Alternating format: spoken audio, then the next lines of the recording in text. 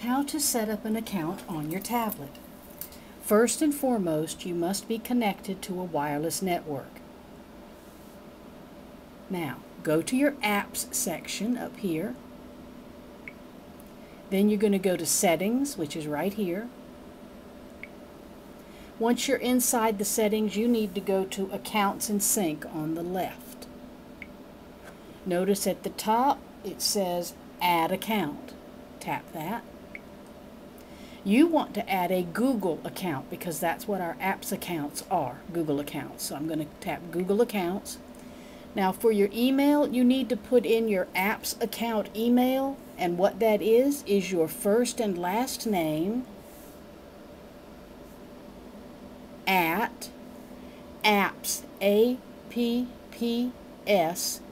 dot fcschools.net.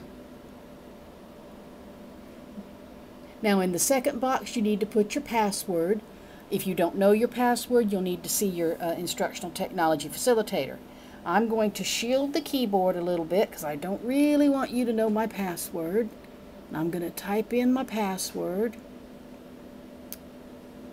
There.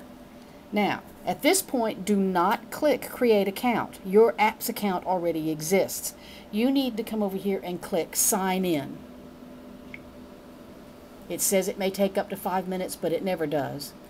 Now on this screen, unless you are an avid apps account user and you make big use of your books and your calendar and your contacts and all that, if you are a strong apps user with using these things, leave them synced if you need to. But I'm not, and you probably aren't. So I'm going to unsync. Notice this is how you uncheck boxes. And now I'm done. Now my account is added, and I am able now to go to the Play Store and install apps.